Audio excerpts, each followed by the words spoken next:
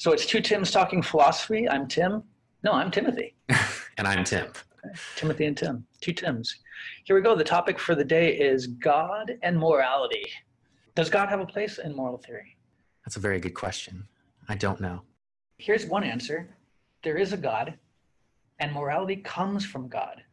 What God commands is right. Anything that God forbids is wrong. And that's the whole story. Well, I'm not a big fan of the divine command theory because there's a very classic problem with it. Now, I actually like the idea that what God commands is right and what he commands us not to do is wrong. I'm just not sure that could be the whole story. And there's this classic problem called the Euthyphro dilemma. This dilemma comes from the fact of questioning, well, wait, when God gives his commands, does he recognize what's good and bad and then tell us, oh, don't do that because it's bad? Or is there no such thing as good and bad apart from his commands? And so it's just he sort of makes his commands arbitrarily. This is a dilemma because if you say, well, wait, God recognizes what's good and bad, and then he bases his commands on that, then it doesn't seem like God's commands are needed, right? If there's already good and bad out there, his commands might sort of be informative, but they're not doing any work. They're not making anything right and wrong. Yeah, they would be informative in the sense that someone might say, well, they're useful. We can now look to the scriptures to find answers for right action and wrong action. But I can see how it kind of, it guts the divine command theory of any real interesting content. Yeah, it's kind of like how, I might tell my kids, you shouldn't hit your sister. That's mean. That's bad. And that might be the way they learn about morality, but it's not as though my saying it is what makes it wrong or what makes it bad. I'm just sort of recognizing morality and then telling them. So if God's just doing that, that's great. But that means morality isn't based on his commands. It would mean he's just recognizing what's already wrong and right and then making those commands. And it only gets worse from there, because if God is all powerful and all good, and maybe we should have cleared that up in the very beginning, we're using God in a traditional sense of a very particular conception of God, sometimes called the classical theistic conception, or maybe just more broadly, the God that people tend to think of if they're coming from the Western tradition, whatever the Western tradition is. All these things are controversial, but the God that you would find in Judaism, Islam, Christianity, for example. That God is supposed to be all-powerful. But if morality is something outside of God, and I like how you put it, God's just reporting what's right and wrong. He's not creating it with his commands. Well, then that seems to be a threat to God's power, because now even God has to obey morality or is somehow under the authority of morality that's outside of God. Yeah, I think you've identified something that is attractive about divine command theory. If you already believe in God, then God is supposed to be in charge of everything, right? And if there's a standard outside of God, if God has to follow the rules, then it seems like there's something sort of above God. And so if you believe God exists, you probably want morality to be under his control. That seems like a good thing. And so if it's not, then it sort of calls into question his powerfulness, his omnipotence. So that's the reason you might be attracted to divine command theory. But I think what we were just talking about is, but if you like divine command theory, you still have to settle this question of if morality is not outside of God, if it's just his commands, why is he making the commands he does? Is it just for fun? Does he just wake up one morning and go, today I'm going to command people not to murder? That sounds fun. It's a nice little trap that Socrates has laid here. Did we mention, I can't remember. I don't think we mentioned it was Socrates who came up with the Euthyphro dilemma. He's just copying me. Yeah, right. Socrates has laid a nice trap here. If we say, no, God has reasons for what he commands, then those reasons are what make the action right or wrong, depending on what we're talking about. If, on the other hand, you say, oh, no, God just commands it, well, now we have God making stuff up on the fly, which is kind of what you laid out just now. Yeah, my favorite example is, what if God woke up one day and said, not that he sleeps, but if he woke up one day and said, you know what, morally speaking, it's wrong to quack like a duck on Tuesdays. Well, if that's what he chose to command, then all of a sudden that's part of morality. And that just seems kind of ridiculous. Like, well, he wouldn't command that. Well, why not, right? If morality is just his commands, what is he basing his commands on? Let's go back to the main question here. Let's see if we can clear things up a bit. The question is God and morality. And maybe we should rewind all the way back to the beginning of this podcast and start over and say, why would two philosophers teaching philosophy at a college campus, for example, why bring God into it at all? In other words, I can imagine a student sitting in the back of the class kind of rolling their eyes and saying, oh, geez, I didn't know we were going to have a lot of God taught today. Well, one reason we might talk about God and morality in the first place is because historically, God has played a big role in this discussion. So it's a commonplace belief. Whether or not you think it's the right belief, it's one that I think should be addressed. And not just historically, but worldwide right now. Yeah. Ask anyone off the street globally, where does morality come from? They're probably going to say something about God.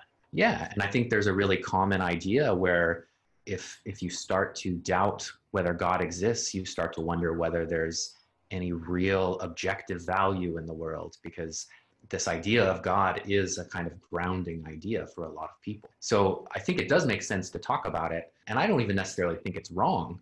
I actually think God does play some role in morality, but it's worth reflecting and thinking about, well, what exactly is that role? Are we assuming there is a God? I mean, we're asking, what's the relationship between God and morality?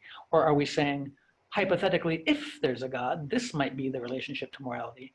Or is the question only of interest to people who believe in God in the first place? Well, I think it should be of interest to everyone, people who believe in God or not, because part of the question is, must God exist in order for there to be morality?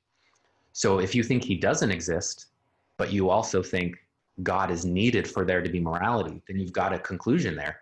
There is no morality. So it's still going to be important to you what role God plays in morality, whether or not you believe God exists. Now, I am approaching it from the position that I think God exists, but I also don't like divine command theory. And so I'm in a sort of weird situation where there's a really popular view about morality for people who believe in God, and I happen to not like that view. I see this all the time in the classroom. Students who believe in God, who are convinced God must have something to do with morality, some sort of central connection that's important, and yet they see the power of the Euthyphro dilemma, and I can almost see them sweating in the back. What do I do now? So I guess the move would be to go to natural law theory or something else. I tell all my students, whether we're talking about arguments for God's existence or the divine command theory, just because you think a particular theory doesn't work or a particular argument doesn't work, you don't have to sort of throw the whole view out. It doesn't mean God doesn't exist. It doesn't mean God has nothing to do with morality. It just means this particular view that someone has come up with doesn't look like it's going to work.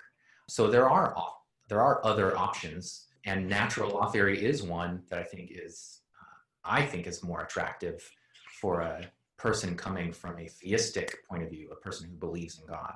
Yeah, I'm still working out for myself what the answers are to this question of God and morality. I'm not quite sure what to say whenever someone turns it back around on me and asks me what I think. I'm tempted to say, why not just be a Kantian? Or why not just be a virtue theorist or a utilitarian or many of these other theories that don't explicitly work God into the theory? We might just call these secular theories. So theories of morality that don't bring God at all. But couldn't someone believe in God, even be committed to God in some serious way? Maybe a devoted Christian or a devoted Muslim, for example. Couldn't they just be a Kantian? Is there anything wrong with that? I don't think there's anything wrong with that. I mean, there's going to be pros and cons to any sort of philosophical view you take up. But I suspect anyone who's coming from a religious tradition, let's say Protestant, Christian, or even Muslim, or any Judaism, any of those traditions, I don't think there's anything in those sacred texts that say, thou shalt be a divine command theorist. Right, yeah, that's right? True. And I agree. so there's going to be, it's going to be an open question whether these views are compatible with a particular religion. But I suspect a lot of these moral views that don't specifically mention God will be able to fit with different religious traditions. It just might turn out that the role you think God plays in morality maybe isn't precisely what you thought it was. Right, yeah. But for example, you mentioned virtue theory. I happen to really like virtue theory. And I think a virtuous person is someone who's just excellent in every respect of living. And I think, wow, as someone who believes in God, I've got the paradigm example of virtue in God. Does that mean God created morality? I don't know what that would mean, but I think it's still relevant to talk about God but you can still keep that discussion separate from virtue theory on its own. Is it unfair to say that maybe some theories are not so compatible with belief in God? I don't want to start a bar fight here. Some utilitarians might aim a chair at me, but I sometimes wonder if utilitarianism might be off the table for some religious traditions, just because, well, I guess we'll have to save it for another podcast. But would it be fair to say, and by the way, I don't know why I keep grilling you with questions. You can turn it around on me, but what would you think of something like utilitarianism? Might that stretch the commitments of some religious believers, just because, for instance, it is hard to balance justice in utilitarianism? Or am I just showing my anti-utilitarian colors? It's just your anti-utilitarian colors, I think. I thought so. No, I mean, I hear the point, and I think there are some counterintuitive consequences of utilitarianism that we can talk about another time that are difficult to swallow as a religious person. But I also think there is a lot of room to explore what may or may not be compatible with your religious faith, because I've come across philosophers who have tried to make the case that God is a utilitarian, even from a specific, Christian religious tradition. So that doesn't mean they're right, but it means there's at least room to discuss whether or not that philosophical view fits with the religious view. I've had students suggest that in class without any prompting on my part at all. In fact, very often when I have this conversation in class, we'll do it for 1 week and then we'll move on, and God doesn't really get mentioned again. But sometimes a student will mention weeks and weeks later, when we're learning utilitarianism, I wonder, maybe God's a utilitarian and God's commanding us to all maximize happiness all the time. Yeah, I mean, in fact, and this is going to take us a little too far aside, so I'll just make a short comment. The problem of evil is a big problem for religious believers, which is, why does God allow suffering? And you might think, well, if God's a utilitarian, he allows suffering because it brings about, in the long run, he has this grander plan where he's going to do greater good in the long run. That sounds very utilitarian, right? He's allowing some bad stuff to happen to bring about greater good. Now, whether or not that works is another question, but it's not totally unrealistic to think something like that might fit with a religious tradition. Yeah, we're really getting in the weeds here, but it might even be, to take it a step further, that if we deny God's being a utilitarian, now we just made the problem of evil worse, because we don't have that easy reply of God allows evil for the greater good. Exactly. Anyway, time to move on from that, I suppose. Earlier in a previous discussion, we talked about the motivational question, why be good, or why care about the right thing? We talked about the epistemological question, how do we ever know what's right and what's wrong? And then the metaphysical question, which is just a straightforward question of what makes something good or bad, what makes something right or wrong. I want to talk for a moment about the motivational question. Do you think religion overall is a force for motivational good? In other words, religions, right or wrong, motivate people to work hard, care for their families, look out for their neighbor, and so on? Or are the new atheists correct that really religion contaminates everything it touches, and we would all be better off in an atheistic world where people rid themselves of this illusion? Any thoughts on that? I have lots of thoughts on that. One thing I'll say is it's easy to paint in broad strokes when we're talking about what religion does and doesn't do. And as philosophers like to point out, it's a little more complicated and nuanced than that. So do I think there are problems in religious traditions, especially with regard to what it motivates people to do? Absolutely. I think there are, for example, there are people who seem to be quite selfish and use their religious traditions for their own gain, whether it's they're only religious because they want to go to heaven and have eternal reward, or they use it to manipulate people or whatever. But I think in general, when we're talking about why should I be good, why should I care about doing what's right, I think a lot of religious traditions offer good answers to those questions, very reasonable answers to those questions. For example, a commandment in the Christian Bible is love thy neighbor, and the motivation for doing something loving and doing something caring doesn't appear to just be avoiding hell and getting eternal reward. It appears to be intrinsically motivating, that the loving act itself is worth doing because it's good. That seems like a good source of motivation. So I'm not sure that motivation is totally laid out in in any of these religious traditions, but I think there can be a lot of good motivation coming from these religious traditions. And I think you could give a parallel answer, and I don't mind saying I would give a parallel answer for the epistemological question.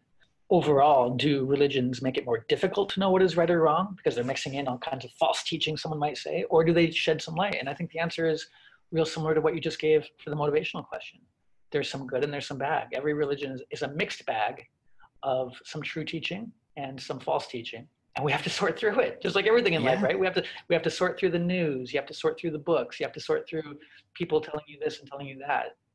I think we're looking for a formula that'll give us all the correct answers, but it doesn't matter what source you look to. You're always going to have to make a judgment of whether you can trust the source and what parts are correct and what parts are incorrect. Isn't that? I think that's something like that. I think that's exactly right. And as much as philosophers like to take a step back and critically reflect on what we've been handed, and I think that's the right approach, that doesn't mean what we come up with is automatically better than what others have come up with. And mainstream religious traditions for a very long time have had a lot to say about morality. And it would be pretty arrogant to just dismiss it outright without taking it into consideration and thinking, okay, what are they saying? Why are they saying it? And yeah, I think it's foolish to disregard thousands of years of human history who have taken religious teachings to be a source of moral information and think that's somehow not relevant to this discussion. I think it's absolutely relevant and a way of knowing about morality. While also acknowledging that we can make improvements here or make improvements there as we learn new things or make corrections along the way. Yeah, absolutely. That it doesn't mean they're infallible. Right. They can't make mistakes. Although if you're religious and you believe in God, you probably think God is infallible. Yeah, I just heard the fundamentalists rising up there, right? So the Bible is infallible, but maybe our interpretation isn't. But now we're really getting off the track. But yeah, this is complicated stuff, isn't it? It is. It is. All right, here's something. If I understand Richard Swinburne's position, he says something like this: God creates the conditions or the context for what is right and wrong. So we just happen to be carbon-based creatures, and fire burns our skin and it hurts. It didn't have to be that way. If you believe in God, God created us and he made decisions about what we'll be made of and what will hurt and what won't and so on. So there's a lot of facts about the world that depend on God and how God created the world. He could have made fire soothing. So you can imagine a science fiction world where the kid says, Mom, come on over, bring some fire. I hurt my finger. This is getting a little silly, but the idea is just that, the world could have been a different place. So don't set people on fire. Sounds like a pretty good moral principle for this world, but only because God set the world up in that way, where we don't interact very well with fire.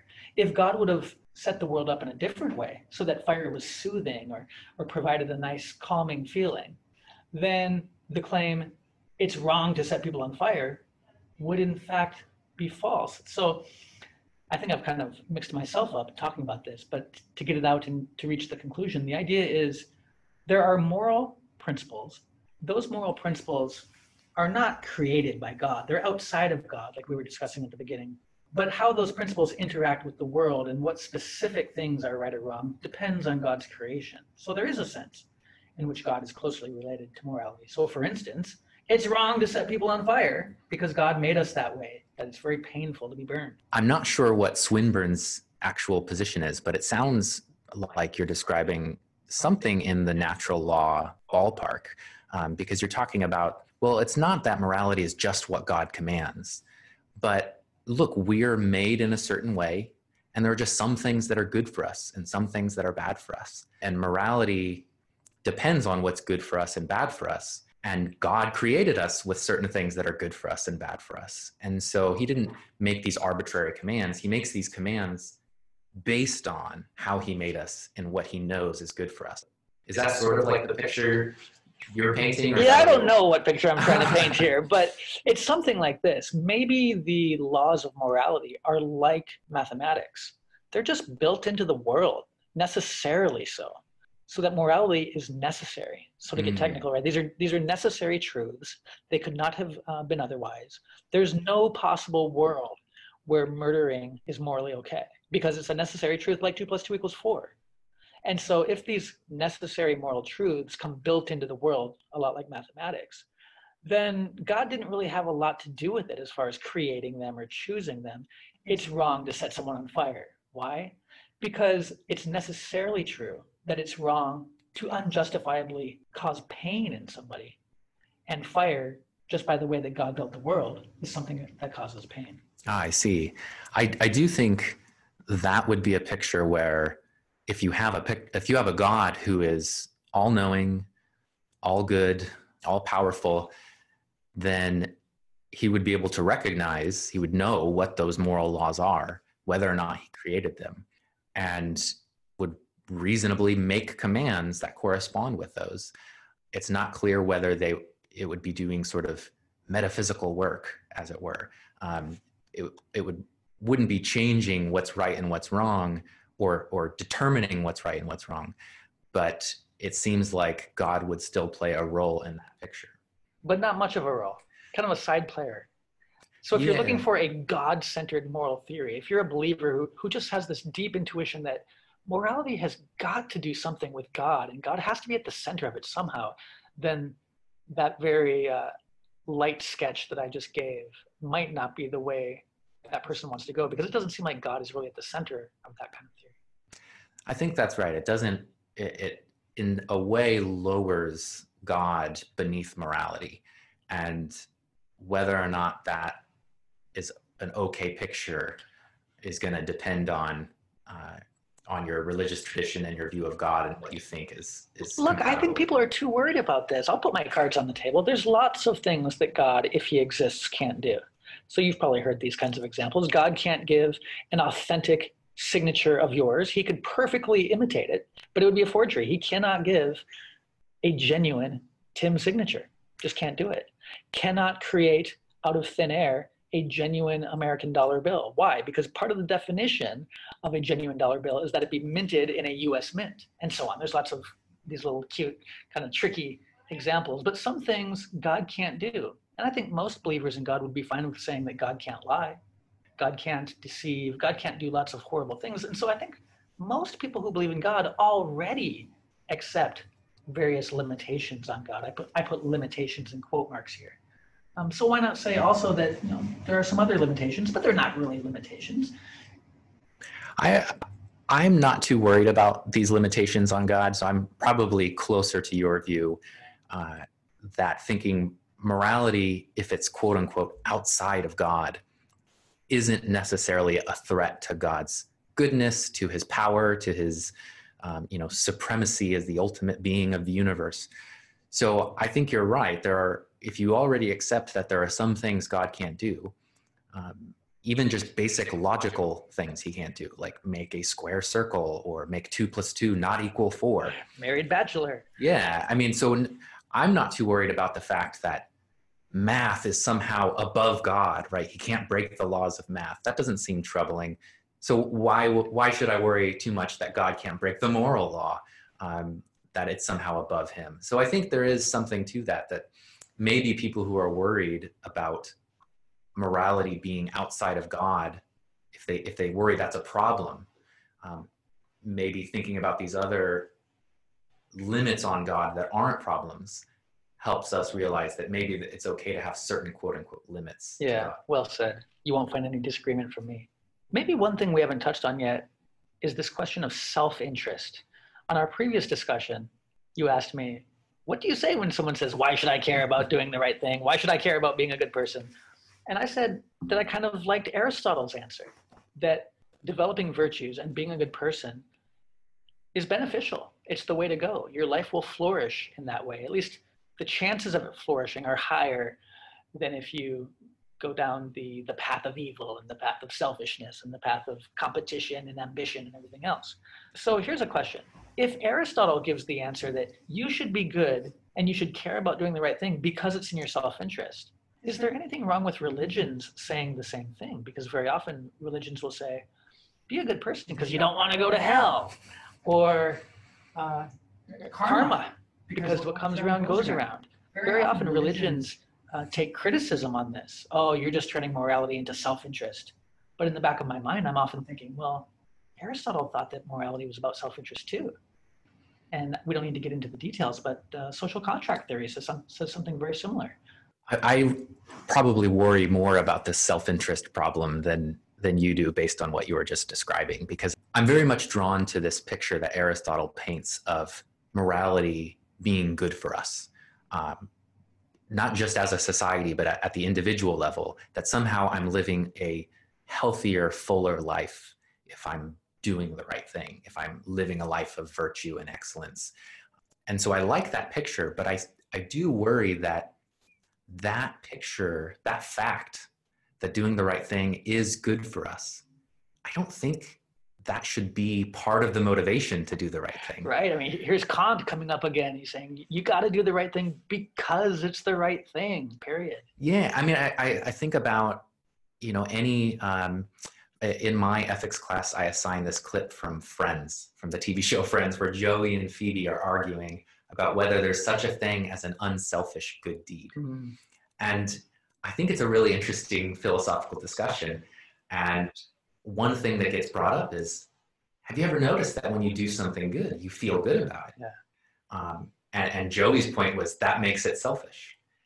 And my thought is, well, if I do the good deed for the good feeling, then it seems like it was selfish. But if I do the good deed for some other reason, because I want to help someone and I recognize they need my help, and it would be good to do that, I might go, it's going to feel good. I'm going to feel good about this, but that's not why I'm doing it. I think there's a difference between those two scenarios, doing it to get the good feeling and then just doing it knowing I'm going to feel good, but that's not why I did it. Yeah, we are complex creatures with complex motivations. I think very often we can do something with many, many different motivations. And I don't even think we're that good at unraveling what those motivations are. If you ask someone, why did you do that? I'm not sure that we have the insight to say why we do something. I think that's true. And it is a little overly simplistic to say, oh, I did this not for the good feeling, but for these altruistic reasons. Mm-hmm. Motivation is a complex thing. And if anything, psychology has taught us recently that we tend to come up with justification for why we do things. Post hoc reasoning. Post hoc reasoning. Yeah, Jonathan Haidt calls this the inner lawyer. So we already have our position in mind, and then only afterwards do we scramble to find explanations or rationalizations of why we've taken that position. Yeah. So beware that inner lawyer. Okay. Thanks, Tim. It was a good discussion. Thank you.